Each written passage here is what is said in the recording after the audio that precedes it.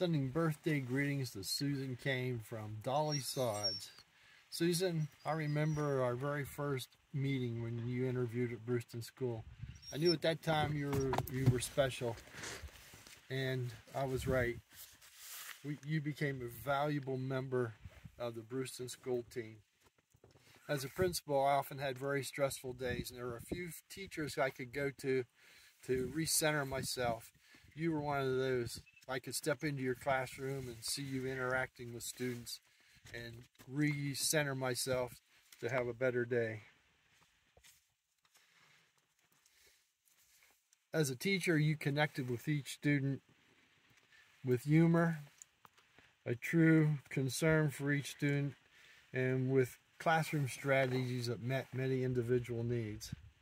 On the other hand, I saw your Italian ire, so I always wanted to stay on your good side, which wasn't hard because we had a lot of respect for each other and we could have open and honest discussions.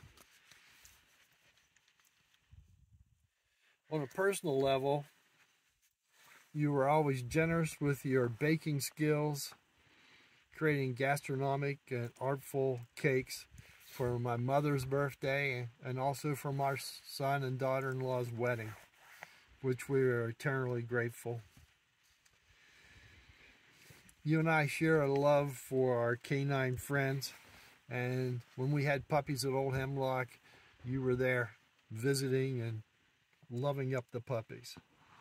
As our friendship evolved, I saw your true devotion to your family, which continues today with your granddaughter. As I look over the years that I have known you, one of the attributes that comes to mind is your devotion to students, devotion to friends, and devotion to family.